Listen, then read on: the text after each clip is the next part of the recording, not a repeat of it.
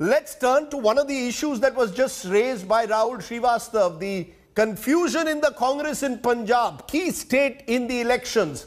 No end to the Congress's struggles in Punjab. Today, a sulking Navjot Singh Sidhu cancelled 10 campaign events, jetted off to Vaishno Devi. Sidhu apparently is seeking divine intervention as the Congress firefights the war of the Sardars.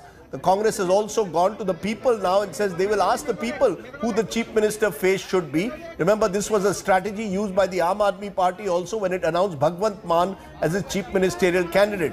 The Congress Chief Minister face survey has three options: Chief Minister Channi, Navjot Singh Sidhu, and the third asks if the Congress should go without a face in the election. All this came on a day when Congress leader Sunil Jakhar, their former Punjab chief, said that he was the one who had the maximum support of the MLAs and yet was not made the Chief Minister of Punjab 4 months ago. This is what Mr. Jakhar had said at a public address. Now Sunil Jakhar is joining me at the moment on this day. Appreciate your joining us, Mr. Jakhar.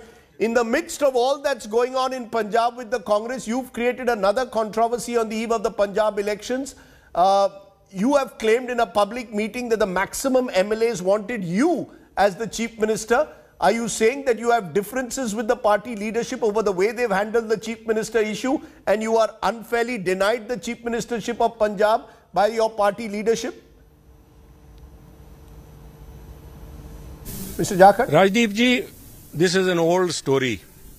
Only difference which I have maybe I've corrected it. I was 40 votes were attributed to me when this opinion was taken of the MLAs. All I'm saying is on authentic basis is I secured 42 votes. And I'm also saying that it is the prerogative of the High Command. And it was said in a different context.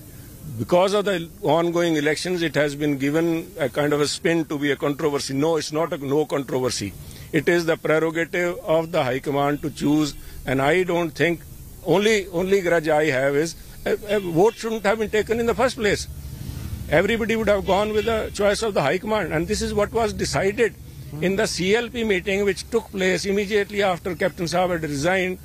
A unanimous resolution was passed by all the MLAs that we will go by what the High Command says. Then some wise guy sitting there, I don't know, people who had come as observers or something, they created this bogey of taking a opinion poll amongst all the MLAs.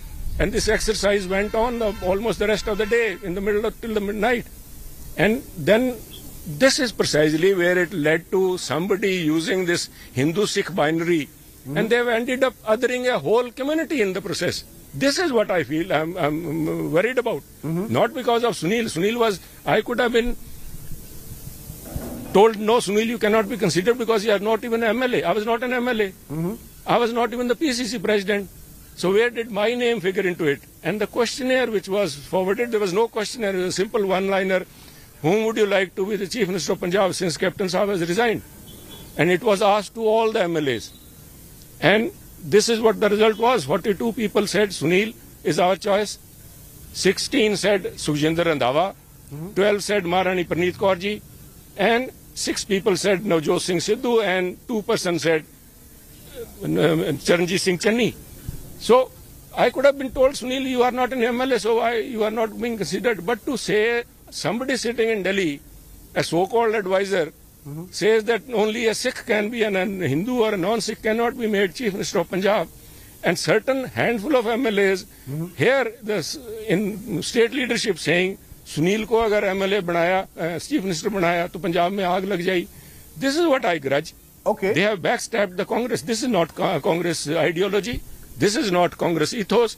And those people have prevailed upon the High Command. And keeping in view the amity and the peace in Punjab, I think the decision was taken, and I was the first one who welcomed it. So where is the controversy, Rajdeep ji? Controversy is just being created now. Am I to understand that do you or do you not support the choice since of Mr. Channi as Chief Minister? Or are you still feeling a little let down that you were passed over despite having the MLA's support? My being denied to be Chief Minister is immaterial now in this particular context. I said when Mr. Channi was nominated or selected by Rahul ji, I said, Rahul Gandhi ji has done a remarkable job. He has showed courage of conviction. He has broken a glass ceiling. If you take out my tweet, I had said those people who are criticizing Rahul Gandhi, they are missing the forest, counting the trees.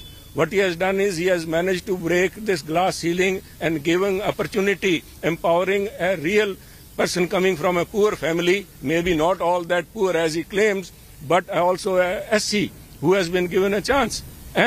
But now, when you are talking about having given him a chance to be the Chief Minister of Punjab, I think I can only give my opinion, but my opinion is it will not be politically prudent to appoint somebody else. It is not even prudent to take a vote because you are undermining the authority of Chief Minister of a state which is already in the midst of election. Right. So somebody, I don't know why this decision was taken on the spur of moment when both these people, Channi and Sidhu, they were both with Rahulji in the car and they prevailed upon him and he agreed to it. I wish there was a bit of a consultation. My personal view is that it should have been avoided. We are undermining our own Chief Minister.